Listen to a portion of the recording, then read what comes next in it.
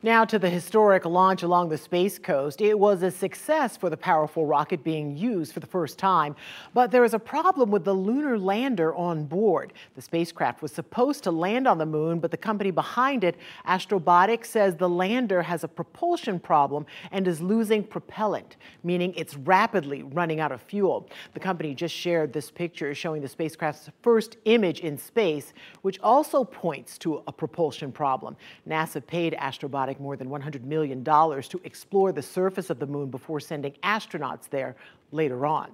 Now, Astrobotic seems to be acknowledging the end of the mission is near, saying it's now trying to do as much science as possible. We'll let you know as soon as they give us another update. As for the Vulcan rocket itself, 3, we have ignition and liftoff of the first United Launch Alliance Vulcan rocket, launching a new era in spaceflight to the moon and beyond. now, this was a huge and much-needed win for the private space company that makes some of the engines Blue Origin. It has invested hundreds of millions of dollars on the Space Coast. The company is backed by Amazon founder Jeff Bezos. News 6's space expert Eric Von Anken was there in 2015 when Bezos himself announced his plans for Blue Origin in Central Florida. About 2,000 feet that way is going to be the new Launch Pad 36. And what is going to lift off from Launch Pad 36? Well, I want to give you a little sneak peek. Here it is, the new orbital vehicle.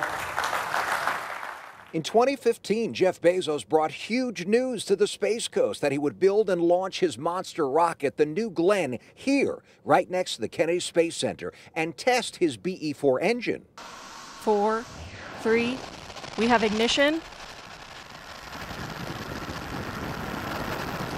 and liftoff of That's the first same engine, two of them, that pushed the Vulcan rocket into space early this morning. The launch, as we saw, went flawlessly, and it was perhaps the loudest message since 2015 from Blue Origin, a company with a founder that rarely says anything at all. I interviewed that founder right here back in 2015 when he had a lot to say. What does that mean to you? How does it feel? Well, it feels great. You know, I have some roots here in Florida. I went to high school in Miami. When I first met the billionaire, he said he would use his Amazon fortune to fund Blue Origin to fly the New Glenn from the Space Coast before the end of the decade. Well, that deadline came and went, and New Glenn still isn't ready to fly. Blue Origin is making steady progress, though, posting this picture on Instagram late last year of the heavy lift rocket with the caption, "Hardware is stacking up in Florida."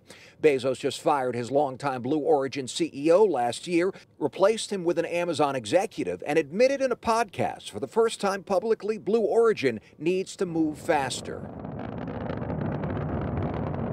One of the reasons the Vulcan rocket was delayed for years is because the Blue Origin engines weren't ready. That is now one challenge Blue Origin has overcome. At KSC, Eric Von Anken getting results, News 6. It's been a lot to get done in the last 8 or 9 years as they say, there. space is hard. It is. It's tough.